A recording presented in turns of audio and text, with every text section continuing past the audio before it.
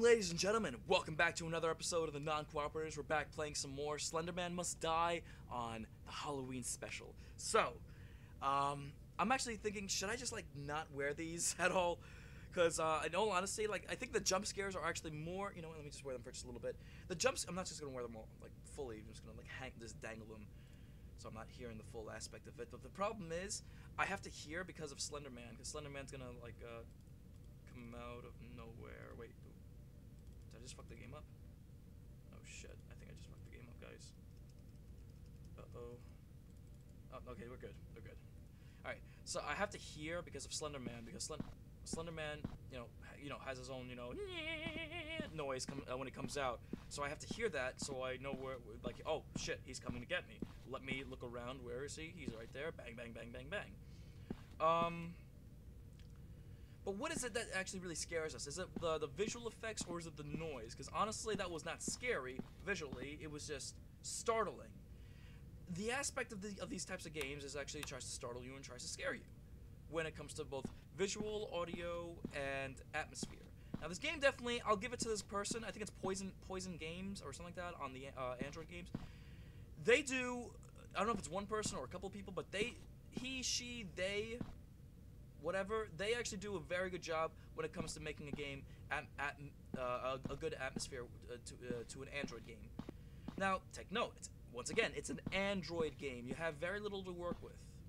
Now, there are some Android games that are actually pretty good, but they probably have high production value and stuff. But there's a lot of high production value games that don't even do that good. So, point taken, they actually do pretty good with what they've got. He, she, or they do pretty good with what they got. We did actually play one of their games, and we actually finished it. It was the Residents of Evil. I think that's what it was called. I forgot. We played it. We beat it. And I liked it. It was fun. It wasn't scary. But it was funny. But I still enjoyed myself. So I think this game is like bad talking and saying yeah, you didn't find the other game scary at all. Well, fuck you. This is gonna be double scary now for me. You know what it is? Man, I haven't played a scary game in such a long time. I think that's what it is. And I'm just I'm kind of out of it when it comes to scary games. So it's I'm out of practice. That's what it is. Because I used to play a lot of scary games, like Dead Space and stuff like that, and I was very tolerant to it. And I was it's just okay. It's just jump scares there, and that's about it. And it's just cool. I enjoy it. I'm not saying the games are bad. I'm just saying that it didn't get me like everybody else. Everybody else was scared the shit out of them. I think the last scary game I played was either Five Nights at Freddy's, but that's just naturally jump scares and the suspense of it. And console-wise, I think was last one I'm trying to remember. I think it was The Evil Within. Evil Within. That was a good one.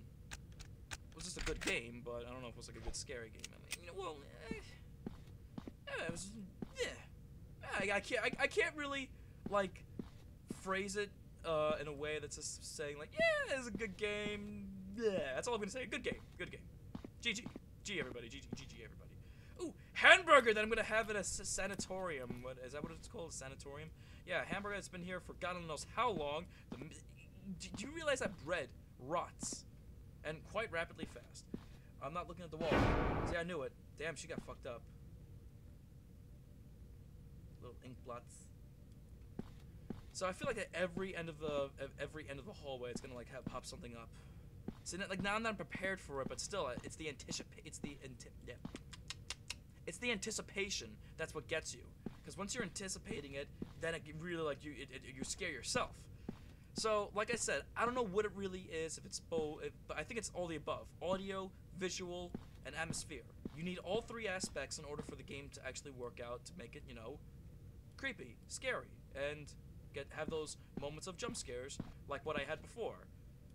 So, good one on you guys, Poison Games, that you actually did get me that one time.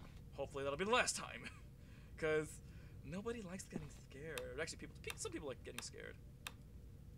What would be kind of cool is if you walked out of the hallway. God damn it! See, you know what I don't like about it that makes it more scary is because I don't have full control of it. That's what the problem is. Is if I had more full control, full mobility of this game, I probably wouldn't be as scared because I can have more defense or more offense with this game, and I could obviously be more in control with it.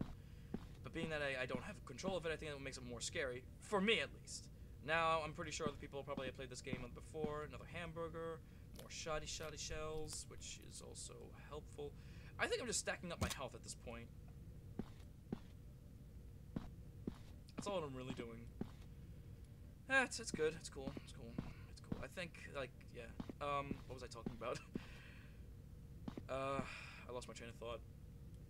If I had more control of it, I wouldn't be as scared. But since I have no control of it, it probably is scary for me. See? I don't know what you're looking at. Just, you know, see? Just look at it. Look at it. Well, I mean, you can also notice on the bottom. Actually, no, you can't because I'm covering it. Me personally, I'm actually covering up as the bottom right corner. So I'm trying to use the D-pad on the keyboard, which is the ASWD or ASDW. WASD. That's what it is. That's what we call it. But sometimes a little lag. See, right now I can't do it. There it goes, and I have to, like, you know, dance around a little bit. Okay, there's something gonna be popping up, right? Oh boy. Like I said, it's the anticipation. You scare yourself. And you know what?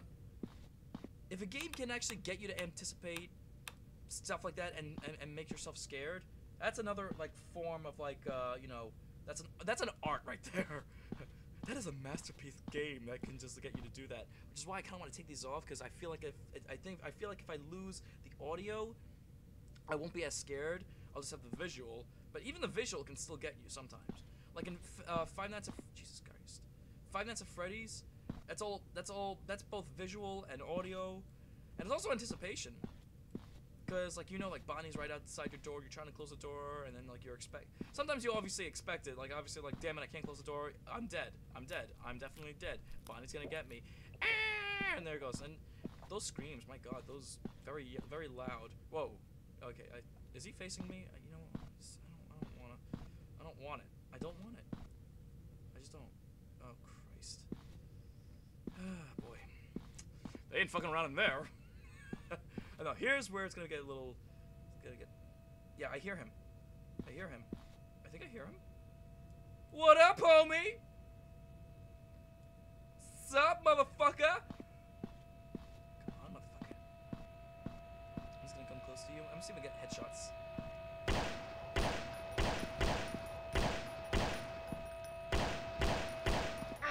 Oh wow, he takes so much health away. Fuck me.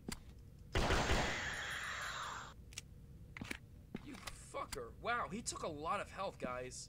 I mean, I'm healing up, which is good, but, and I'm sure there's some health around here, but still, damn, that's close to, like, what, a one-hit kill, maybe?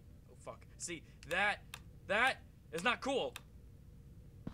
Like, when I'm in a room with a big dead dude with some iron in his mouth, because, you know, he had a little bit too much iron in his diet, he will use your fear against you. Oh, that motherfucker. He's a fucking cock. Slenderman, he'll use my fear against me. That you son of a bitch. I know we're taking a break with Total Recall for this whole month of Halloween. Not saying I'm not enjoying Total Recall. I do enjoy it. It's just, you know, it's just a bitch to play using these controls that I'm actually using right now. That game is a little bit unresponsive. I finally was able to actually get it to work a little bit lately, but I don't know. Now it's I really gotta find, like, an alternate way to, like, control the game. And I was looking for, like, I think I mentioned this before, those wireless controllers that's used for the Android phone. I don't know if you know about those or heard about those. Oh god, this place is a fucking maze, and there's no map, is there? Jesus Christ. No. What was that from? My god, I forgot the show. What was the show? Adventure Time. When they go to Lemon Crab's palace or castle after I don't even know what happened. I think it was like, oh man, he was asking for more food or something like that. See, the controller it's not working. Okay, there we go. He was asking for more food or something. So Bubblegum Princess sent Jake and Finn and Jake to give him like a big box of food or something like that. And he wasn't using the food to eat. He was like, or he was using the food to like make more of himself or some shit like that. I think this is where we started, guys. is where we started. Okay. So you know what? I feel like every single time I go back here, I'm gonna have to like end the episode, cause it's just a little too much for me. Whew. Next time on the non-cooperators, hopefully we'll actually find the remaining pages and we will continue with this game. So we'll see you next time.